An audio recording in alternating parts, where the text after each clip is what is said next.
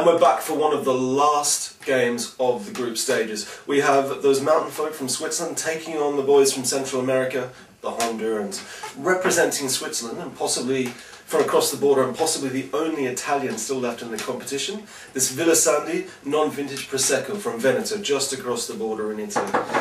Representing the Hondurans from just across the Caribbean a little way, in Barbados, the Doolies 5-year-old Barbados rum. Let's jump straight into the Swiss, shall we? Nice and bubbly. Prosecco being the grape variety, often plays second fiddle to your champagnes and whatnot of the world. Can be fantastic. Really good at the entry level, but also there are also some really good, better, more exclusive, more expensive, yes, Proseccos on the market as well. And they'll also always be less than champagne. They often tend to be a little bit sweeter, a little bit more fruit driven, but phenomenally refreshing on a hot sunny day, and it is hot today.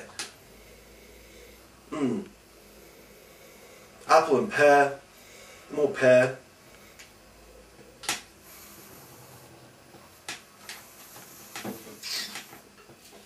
Nice light bead, bubbles.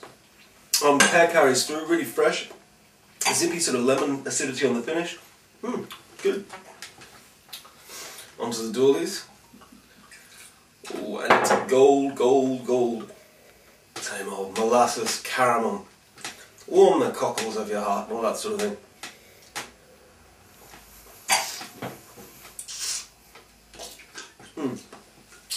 Yum. For the pears and all that stuff going on, so the fruit things happening in the Prosecco, that's a go. For the crazy molasses and caramel and mocha and all that sort of stuff going on in the rum, that's a go.